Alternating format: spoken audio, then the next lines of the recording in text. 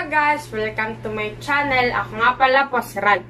Ngayon pa, share ko po sa inyo ang understanding concept of fraction. What is fraction? Fraction is used to represent a smaller piece or parts. It is illustrated in two different ways. It's a part of a whole and a part of a set.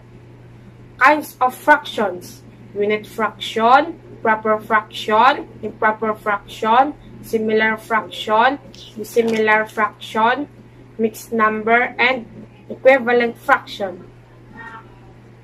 First kind of fraction is unit fraction. Unit fraction are fractions whose the numerator is 1. Examples: 1/4, 1/8, 1/10, 1/20, and 1/25. Next kind of fraction is proper fraction. Proper fraction has a numerator less than the denominator. Examples: 2/3, 4/5, 5/8, 16, and 8/20. Next kind of fraction is improper fraction. Improper fraction has a numerator greater than the denominator, or a fraction whose the numerator and denominator are the same. Examples: 7/3, 9/5, 15/10, 20/20, and 50/50. Next kind of fraction is similar fraction. Similar fraction are fractions with the same denominator. Examples: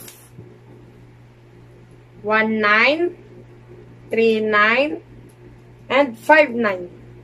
Second example: 3/10, 6/10, and 9/10.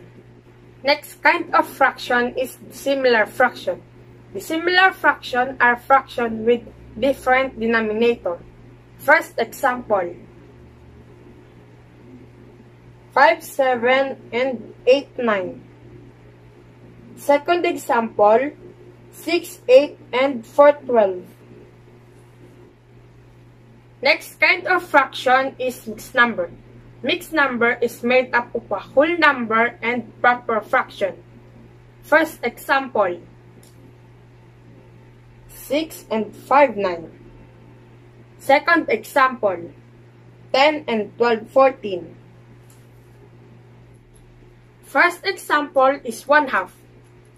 1/2 times 4/4. 1 times 4 is 4. 2 times 4 is 8. Divided by 4/4. 4 divided by 4 is 1. 8 divided by 4 is 2. The answer is 1/2. We get the same amount. Second example is 5/6. 5/6 times 4/4. 5 times 4 is 20. 6 times 4 is 24.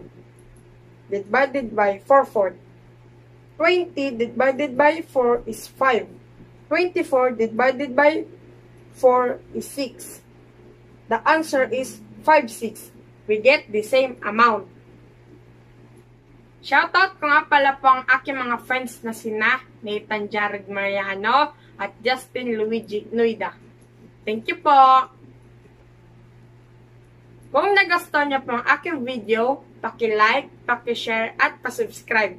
Thank you! Bye-bye! God bless!